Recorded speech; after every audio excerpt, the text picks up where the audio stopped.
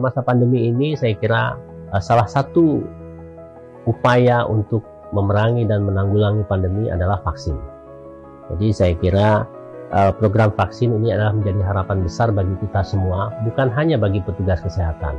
Di vaksin ini juga kita selain melindungi diri sendiri, juga melindungi keluarga dan masyarakat. Ini yang penting.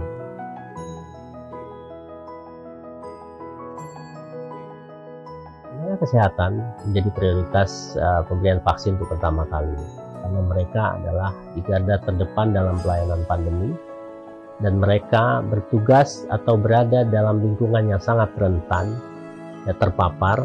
Maka tenaga kesehatan ini harus lebih aman dulu untuk melayani yang lainnya.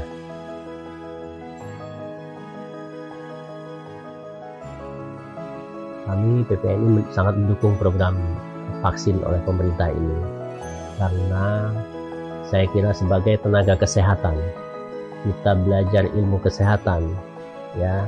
Semester pertama itu adalah bagaimana konsep masuknya penyakit. Itu yang harus kita pahami sebagai tenaga kesehatan, sehingga tidak perlu ada keraguan lagi tentang vaksin ini.